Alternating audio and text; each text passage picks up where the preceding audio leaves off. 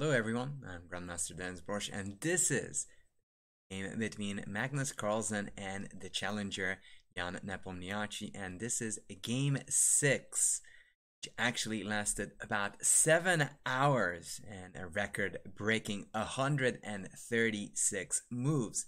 So for that very reason, we are just going to focus at the most critical parts of the game. So do bear with me, there'll be some exciting moments here. Now, first, of course, the opening choice by Magnus. Magnus decides to go and play this G3 line. Actually, I have played it myself. It's very interesting. White is basically playing a Grunfeld setup with an extra tempo. Now, Nepomniachtchi have plenty of options here, getting a symmetrical Grunfeld, or just to keep on to the game plan of playing the same old lines and trying to hold it all together. Bishop g2, bishop e7, castles, castles, b3, which is such a rare move in this position.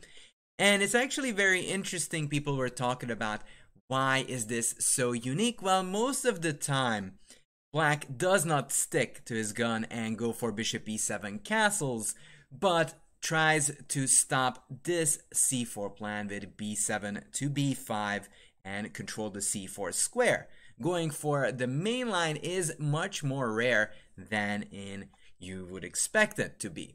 Now, there is an important game, and it is namely the game between the Hungarian Super Grandmaster Zoltán Ribli versus the champion Anatoly Karpov, which goes c4, takes queen c2, takes bishop f4, going after the pawn, takes here, takes, and all these moves are somewhat irrelevant apart from the ending, which Ribli was aiming for and eventually won against the legendary Anatoly Karpov.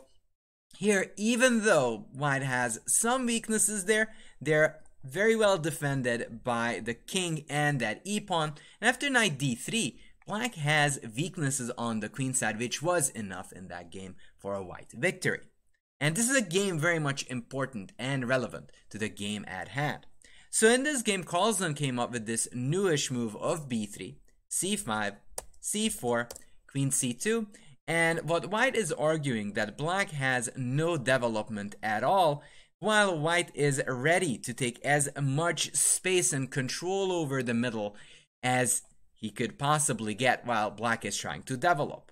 Queen e7, knight d2, basically an invitation for a pawn sacrifice, which is actually just rejected by Nepomniachtchi. If you take knight takes, bishop d6, knight d4, yes, Black gets the extra pawn, but there is at least 1, 2, and 3 move till that rook can get out. And if you go e5, there is knight b5, and there is very, very big pressure on that d6 bishop. So if you go knight c6, there is rook d1. If you move the bishop, already bishop a3, and not only you did not manage to develop at all, you are also getting skewered by the a3 monstrous bishop.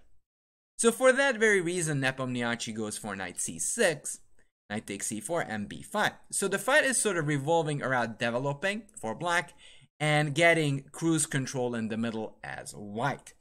b5 is a very good move, not fearing the power of this bishop and also hoping to activate a bishop, which is really bad in these type of structures. Knight e5, knight b4, again winning time, bringing that bishop out.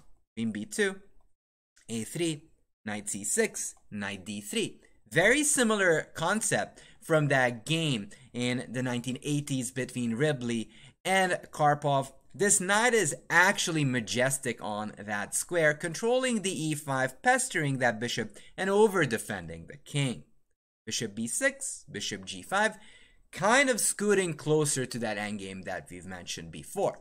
Rook d8, bishop takes f6, and Nepomniachtchi, not sure if he was actually in the know of that game, but instinctively declines that. Of course, if you trade, you could easily end up in a similar endgame where White is attempting to trade off the b7 bishop and just bank on the strong knight and weak pawn plan. So g takes f6, which is a great move. black is keeping the queen on the board, while this queen on b2 is somewhat snuffed because it really can't get too active. Rook c1, knight d4, trades, and this is kind of like that position, however with a big difference that black is going to be able to activate the queen while this counterpart on a2 isn't looking shabby.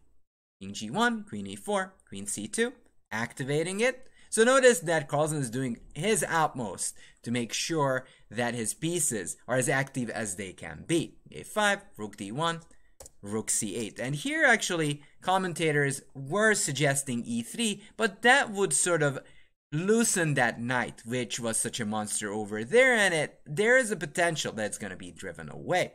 For that very reason, Carlsen plays Ulf Anderson style, over defending everything and making and hoping that everything's going to be all right. Rook c8, a very good practical choice by Nepomniachtchi.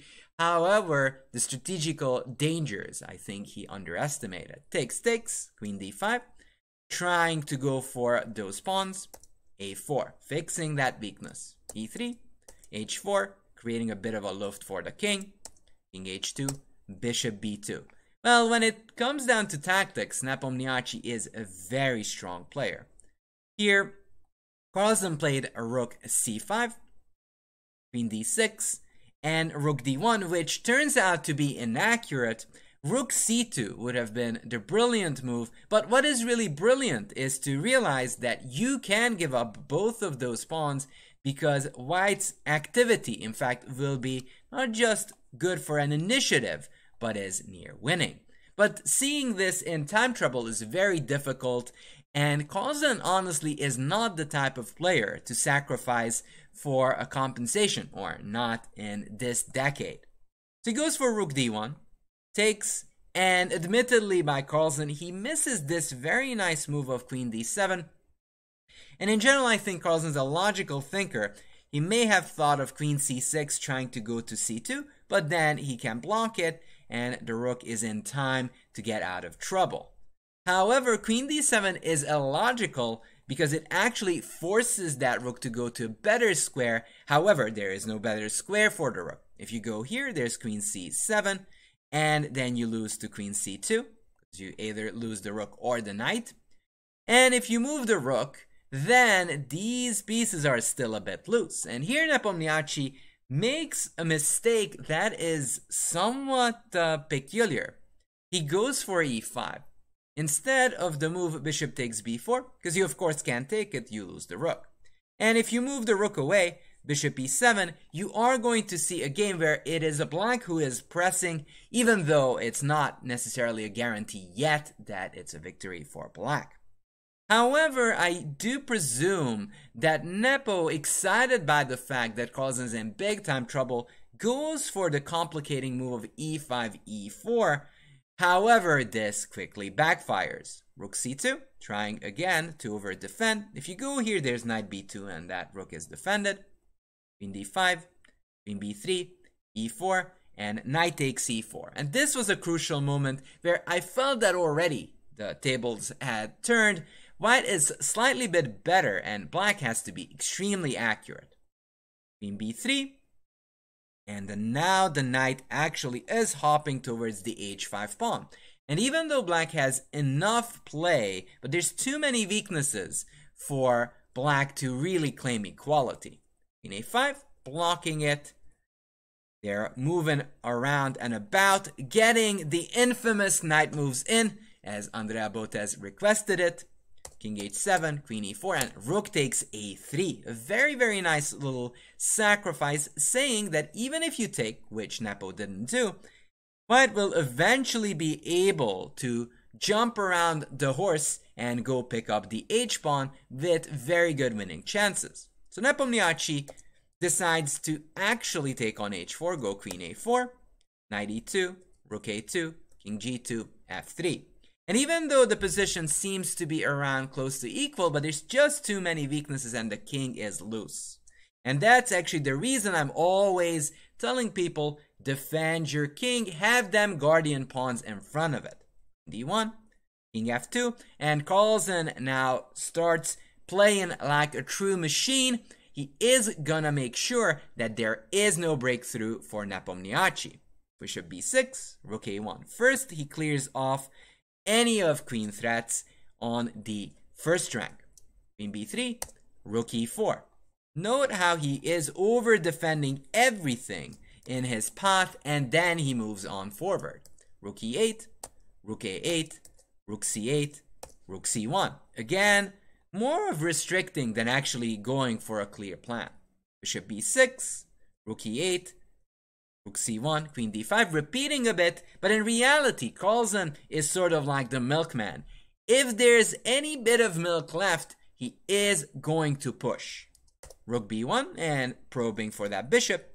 Rook e7, rook b7, rook b5, bishop b6 takes, rook takes f7, and this is the huge turning point because now the position is drawish, but only according to computers, and human defense with a blitz portion is near impossible.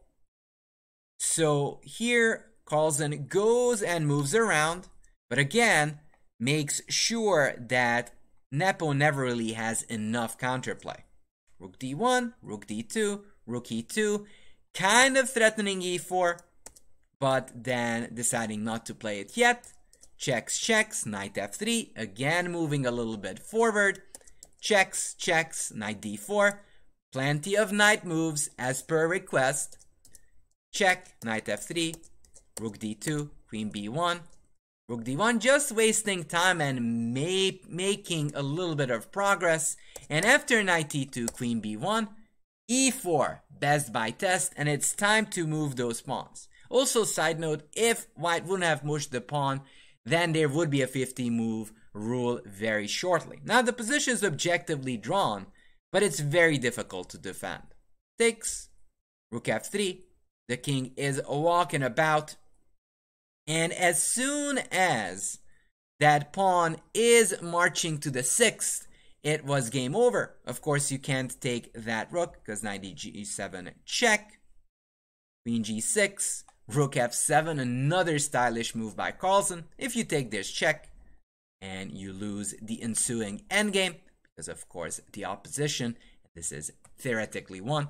And after king d8, f5, knight g7, white won. So I really hope you enjoyed this little breakdown of this important game of game 6. Let me know in the comments and do subscribe if you enjoyed this little breakdown. Thank you so much for watching. See you next time.